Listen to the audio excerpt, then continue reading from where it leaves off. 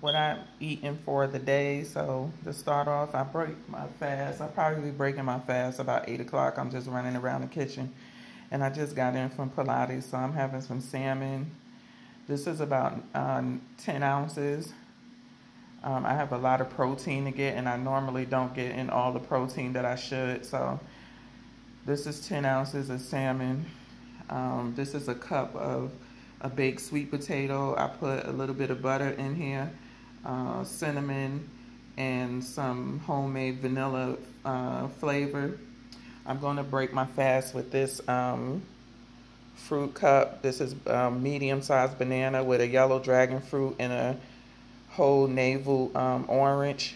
And then over here, I have like a greens medley with some broccolini, collard greens, and a little cabbage. And I season my food. Hold on. I season all my food and my meats with this adobo seasoning. I get this from Sprouts, and it has just the right amount of like salt and then garlic and onion powder and black pepper. So this is everything that it has in it, and it's just enough. I didn't put anything in this because you know collard greens and cabbage makes its own liquid.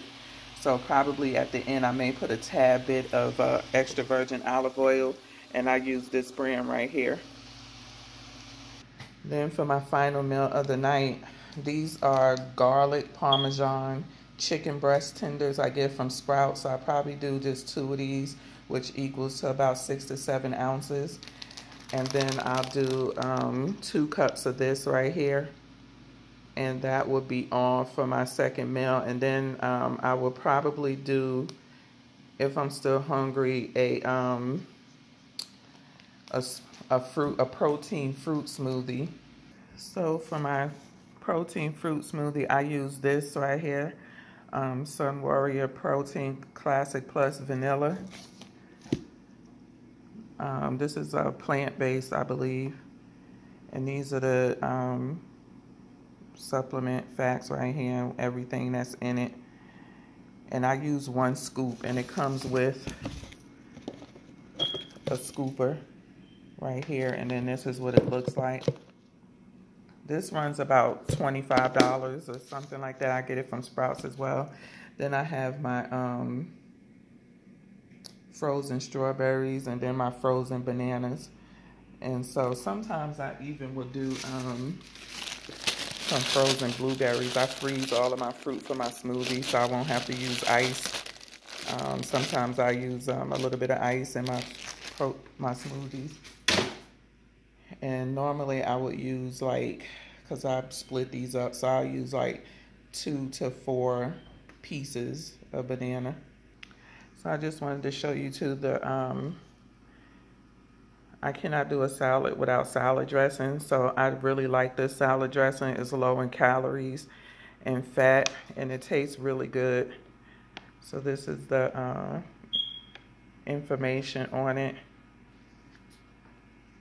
So for 2 tablespoons, it's 50 calories, 4.5 grams of fat, 2 grams of carbs, no sugars.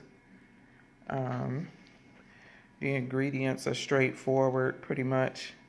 It's certified organic. And they have like 3 or 4 different kinds, but I like this one the best. I do like yogurt-based salad dressings. I've never tried these before, so I'm gonna put some of this on my salad. I got these from Safeway. And again, it's, you know, very little calories, 1 gram of fat, 6 grams of carbs. You only need a little bit. Information, they're little bite size. I haven't opened them yet. And then I do a dessert, and I factor these into my macros or calories or nutrients. And these little cakes are pretty good. I get them from Sprouts. And so I do 1 little cupcake. Again, everything is factored in to my macros. And if it doesn't fit, then I don't eat it. So the calories on this one is 230, 10 grams of fat, no trans fat, 33 grams of carbs, which my carb intake is high. And I sometimes haven't reached that either. Only since I've gotten my macros done, I should be taking in on my workout days like 202 grams of carbs, but I don't do much carbs like rice and potatoes.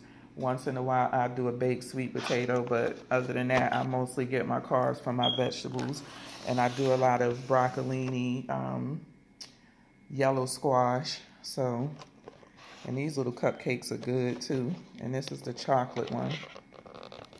And this is the nutrients facts on the chocolate one. So like I said, when I do my snacks, I factor everything into my macros and everything. And then I got these from Sprouts too. And it comes with the nutrition facts. So one cookie is 140 calories, 5 grams of fat, which is not bad. And all I need is one.